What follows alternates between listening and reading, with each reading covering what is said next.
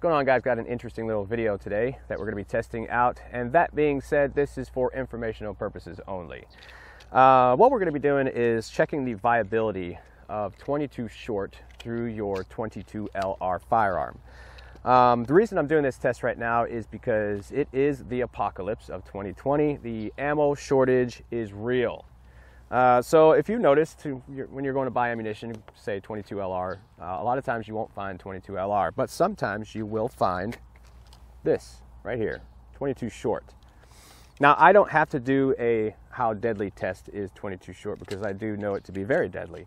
If those of you who are not familiar with 22 short, it was used religiously by hunters and very successfully at that to hunt small game. So it is smaller, it is of course slower, and it is, well, right now available when 22 LR isn't. What I have in my hands right here is my Ruger American Rimfire 22 LR build project.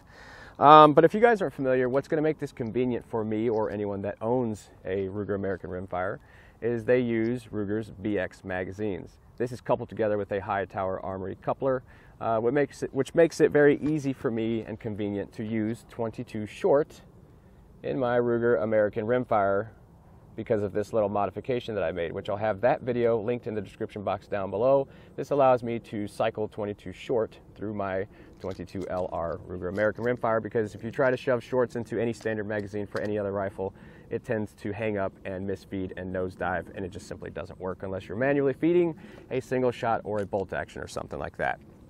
So without further ado, let's go ahead and get started and see how accurate it can be through a 22 LR rifle, because as you know, it is shorter, so it takes a somewhat of a jump to get to the rifling of a 22 LR chamber. So what I'll be testing on the second shots here is the CCI 22 short hollow point. This is their varmint round. It is 27 grain, moving at 1105 feet per second. You can see it, that's it right there. We'll shoot that second, and firstly we'll shoot CCI mini mag. This is their 36 grain, moving at 1260 feet per second on the top mag right here. So easily identifiable with these mag couplers. It's kind of nice to have like a clear mag on top. Let's go ahead and get started. All right, so I got you zoomed in out there in the picture-in-picture at 35 yards, and we're going to start on the left lower green target with mini mag 36 grain 22 LR. All right, here we go. We'll take about 3 shots just to group this 22 LR on here.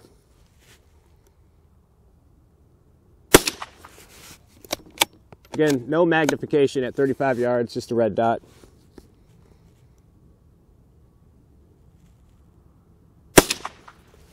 All right, let's go over to the circle on the right and just check where this 22 short is going as far as impact and point of aim. As you can see, it feeds just fine in my Ruger American. Again, you will have probably more issues in a different type of firearm without some kind of modification. This is the hollow point 22 short, 27 grain at 1105 feet per second.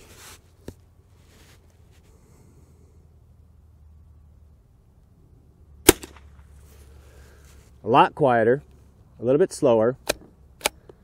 Hopefully I'm making paper out there because it is slower. It's probably going to hit lower. Before I take my next shot, I'm just going to double check with my scope here.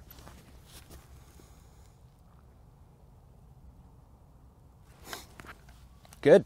Good for me. Look at that. Sitting right there on the top of the target. Let's take another shot.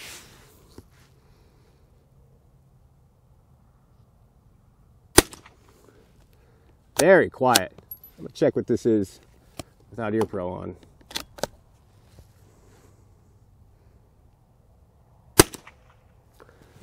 That sounds like a cap gun.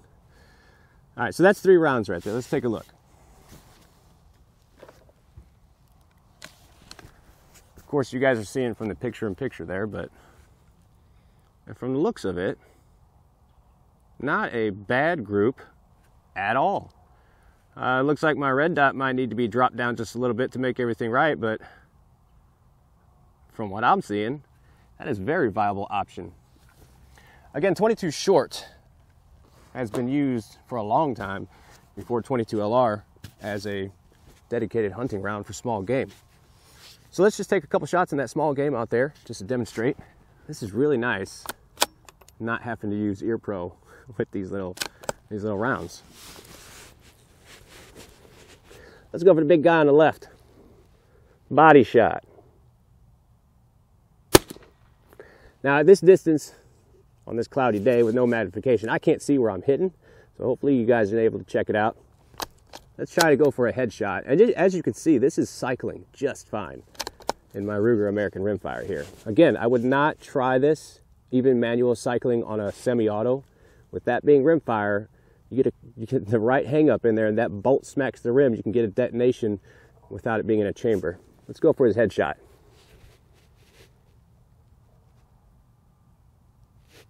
I forgot that I'm shooting high. I should probably hold a little bit low.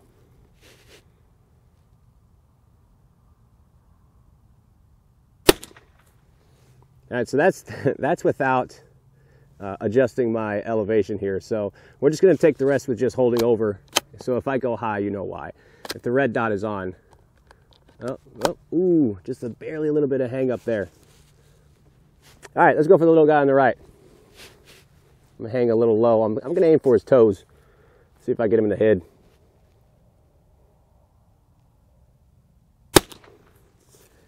All right, again, you guys are seeing before me. I hope that I'm not wasting this footage here, but here we go. I'm gonna aim for his body, so I'm gonna drop below his feet.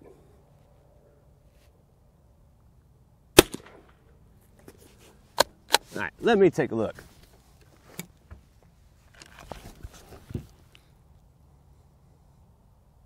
You know what? I really can't see much with that that style of target. I'm gonna have to get a good look at it. So, what are the drawbacks outside of 22 short in general into something that's not meant to shoot 22 short in it? I can tell you this, that this twist rate is different from a 22 short. The accuracy potential of a 22 short is a lot better than what you're seeing on this piece of paper right here, because 22 short actually has a different twist rate, which is going to stabilize that very lightweight bullet a lot better than, say, I believe this is 1 in 12 or 1 in 10. I forgot which it is. The other drawback for using 22 short, enough of it, in a 22 LR firearm is that it will gum up the chamber of the 22 LR. So the next time you go to use 22 LR in your dedicated firearm, you will have possible ejection issues with over time. And it takes a lot of rounds to get to that point. So you'll have possible extraction issues, I should say, and possible chambering issues. And again, that's with a lot of 22 short ammo sent through your 22 LR. Well, guys, I hope you appreciate this video. I've learned a lot, and we appreciate you guys watching. Be sure to check the links in the description box down below for our sponsors such as Gunadapters.com, Ace2 Tactical Paracord Slings, and we have coupons, affiliate links down there through Optics Planet. Again, this is just to quickly answer a couple of questions if you're still hanging out here. This is my Ruger American Rimfire build. I'll have a link to a video on this build in particular if you have any questions about it down there in the description box down below. For those of you guys that are just still hanging out, I appreciate you guys always tagging along and watching till the end. Again, I'll have the link to this little modification here down in the description box down below if you're looking to build this. Very easy, and again, I have that instruction video on how to do it. Very simple. I don't have much else for you. If you guys have any questions at all, feel free to give me a shout down there in the comment section. I'll be sure to get back to you guys.